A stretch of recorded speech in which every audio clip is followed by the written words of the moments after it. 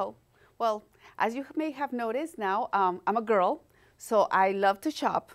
And I like the feeling of going to the mall and trying things and trying shoes and looking at bags and all those things.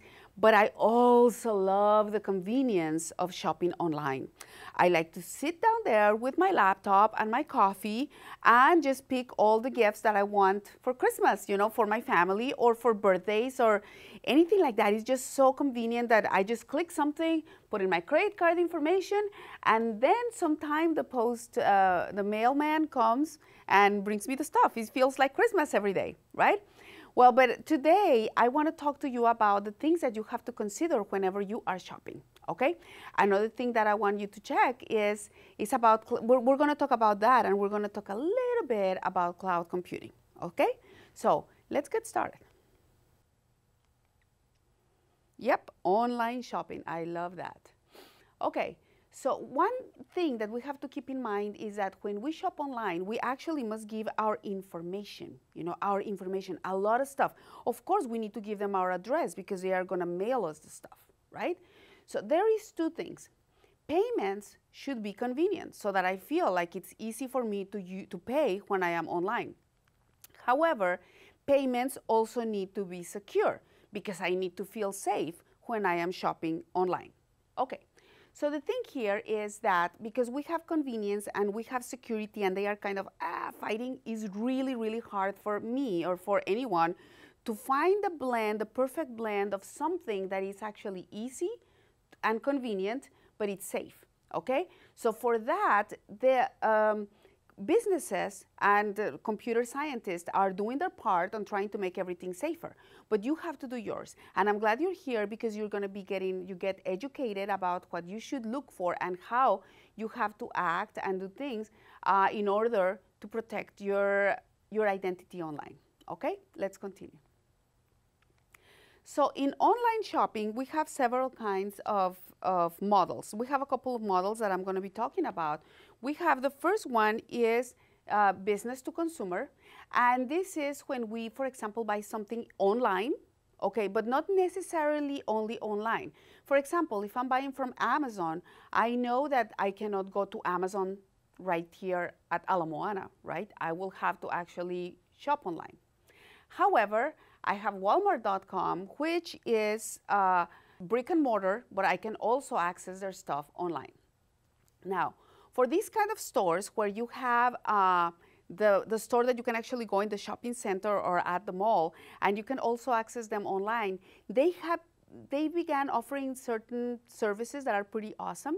For example, I can go online and Walmart.com and look for something, and then I can search within a few miles of my house and see if any of the Walmarts has that particular element, that particular item that I am looking for. And if that's the case, I can just have it delivered and I can just pick it up in there. In Bed Bath & Beyond and all those stores, they actually let you do that. So it's pretty cool because you can have the item right up, but you don't have to go to the store and then get there and find out that they don't have what you need. So you can first do your research, find out if it's there, and then you go. So all of these things are making online kind of hybrid shopping very convenient. Okay, let's continue. So another thing that we have in here is that we have the consumer to consumer kind of model, okay? And in this, we have, when we buy from other individuals, people like us, and there is two of them that I'm gonna show you. Today we're gonna talk about eBay, which you can go and buy, is like your personal online garage sale. But then you have the closest one, which is Craigslist, right?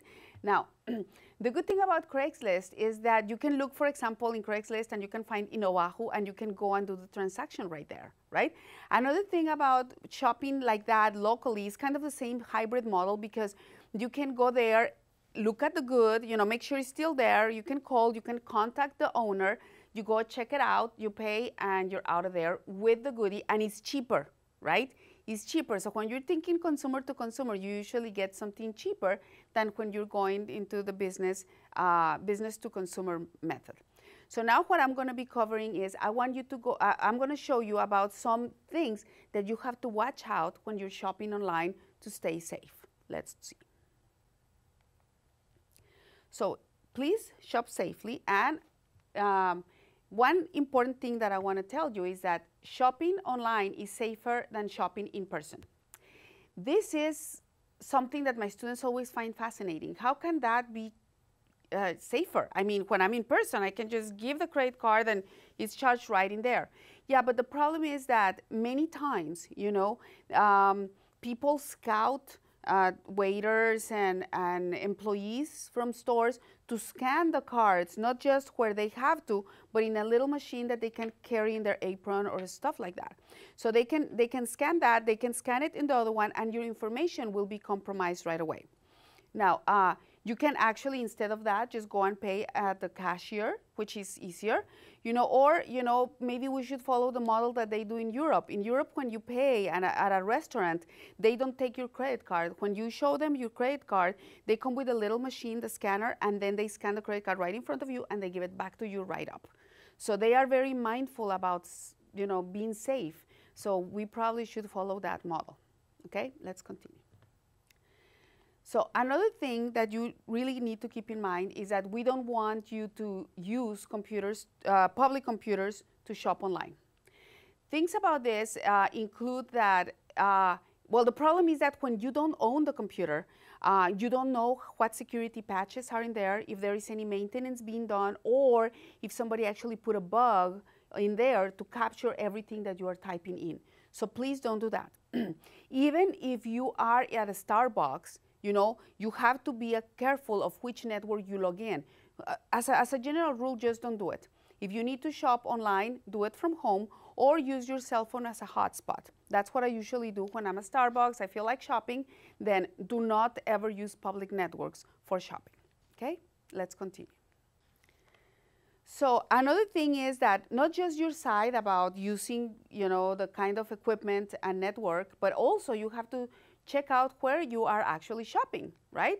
So you're going to review the return policy of them, so you know that if anything goes wrong with an item, you will be able to return it, okay?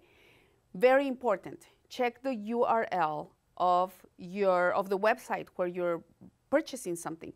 Don't just guide yourself by whatever it is that you see in the screen. The URL should begin with HTTPS. S stands for secure, so basically it's HTTP secure. It's encrypted and it's safer. Another thing that you need to look is for the close padlock at the bottom of the browser, you know. And sometimes it's also some things, you know, that you have to look into, but those are the main two things, the HTTPS and the close padlock. Another thing that may sound counterintuitive, you know, when I'm telling you that you have to watch out for your security and your safety, is that you need to pay with a credit card. When you pay with credit card, it's actually very good because banks and financial institutions back you up.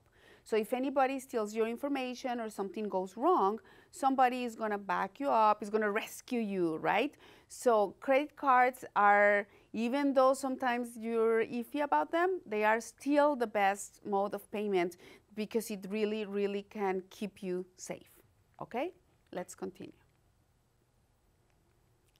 So there are several online payment options. The first one, as we just mentioned right now, is the credit card. That's the most widely used, okay?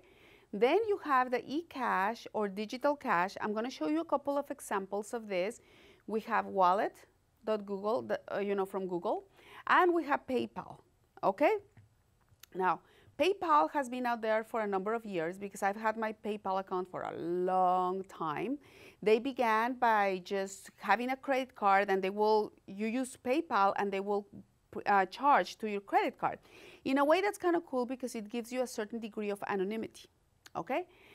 Later on, you know, they expanded the service, and now they don't just use your credit card, but you can actually pay with your checking. So if you don't have a credit card, you can still have a PayPal account because they will actually get, you know, stuff from the money. They will deduct the money from your checking account. Now that we have seen this, let's take a really quick look at what cloud computing is. Okay. So here is the definition of cloud computing, and this definition is actually, I just took it from Wikipedia, so I gave them credit. Okay, so I'm going to tell you in a few words what that is. Cloud computing is basically, we think of it as the cloud because we think like uploading stuff. That's why it sort of goes up to the cloud. But no, guys, it's just a simple computer, some server or group of servers that are actually storing our information.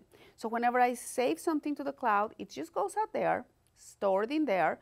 And then if I need to get something, I just get it from there. Okay, so it seems fast, but remember, it has to be convenient, but it also has to be safe. Okay, you have to have that cloud secure. So let's take a look at the different kinds of clouds. We have three kinds of clouds. We have public, private, or hybrid.